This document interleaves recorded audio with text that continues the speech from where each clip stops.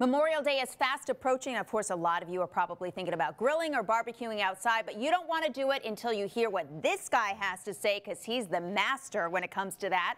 Sterling Smith, owner of Loot N Booty BBQ, thank you so much for joining us. It's good to see you. It's good to see you. Thank you for having us. Well, let's talk about why you're the master, because you are an internationally award-winning champion competition barbecue cook, and I don't say that lightly, because take a look. He brought the award. That's it. You got it. You know, it's just a lot of time and energy that we put into it. We've been in our 10th year of competition barbecue, so it's been leading up to, you know, doing everything right and the right way to do it in the process. And well, let's talk about how we do it right, because a lot of people, as I mentioned, they're going to be grilling and barbecuing for Memorial Day, but they want to take it beyond just hot dogs and burgers.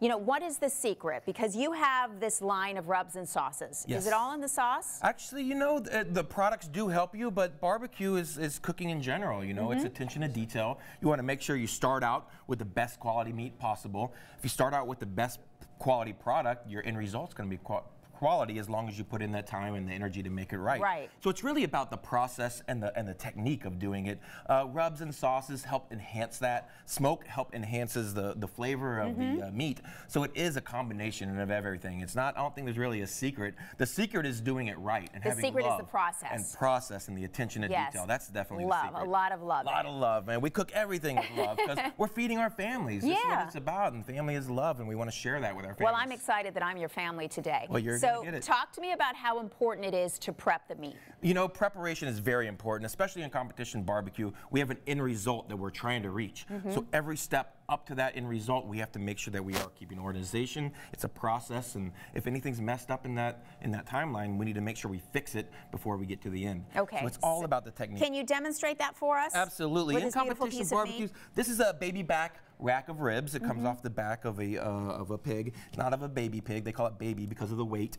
So it's really nice in here. When we're in competition barbecue, we really look for these straight bones that are running up and down. It's going to give the judges a good bite. Okay. We look for marbling, all that fat that's running through the meat. We really want the fat that's inside the meat. That's going to help flavor and keep everything moist. The fat on the outside will get rid of a lot of that when we cook, because that's just going to render. It's going to end up in the bottom of our smoker, and it's going to end up a job for us. Okay. So really what we want to do is do a light seasoning on this. Sometimes there's a membrane that we'll remove. Okay. So it's really a light coating. And what is this you're using on it? This is my Loot N Booty BBQ Everything Rub. Okay. It is really made for pork, but we formulated it to work on everything. We use it in guacamole. I use it on beef. I use it on chicken. We use it in everything. Vegetables as well. They have won many awards to the National Barbecue Association Conference. So really when you're seasoning the meat, you really don't want to do too much. It's really a light coat. You want everything to be a balance. The balance with the meat, balance with the seasonings, the salts, the sugars, keep a steady hand. It's back and forth, you know? And you don't really want this clumpy and coaty, because clumpy and coaty is going to stop the bark from forming, and that nice bark that you see on the outside here, we really want that crust. Okay, so then what's the next step? After this, I like to let this seasoning sit in. We want this to sit in for about 30 minutes. Okay. It allows the meat to sweat. And when it sweats, all the moisture is going to come up. It's going to accept the salts, the sugars, the flavors. It's going to bring it back down into the meat. It's going to help keep it moist. So you really want those seasonings to set in 30 minutes, 45 minutes, sometimes an hour. Usually what we're going to do on the sauces, we're going to use those at the end. Usually sauces have a high sugar content. You know, that gets a nice sweet flavor to it. So really on the sugars, if you're using any of those sugars at the end, you want to do it at the end so it doesn't burn. Okay, so real quickly, I want people to know that you also have these barbecue classes. Absolutely. I had a class here in Scottsdale 2 weeks ago at Barbecue Island with Green Mountain Grills, which is a pellet smoker company. I was in Texas last weekend, and this weekend I'll be in Winter Garden, Florida. He travels a lot.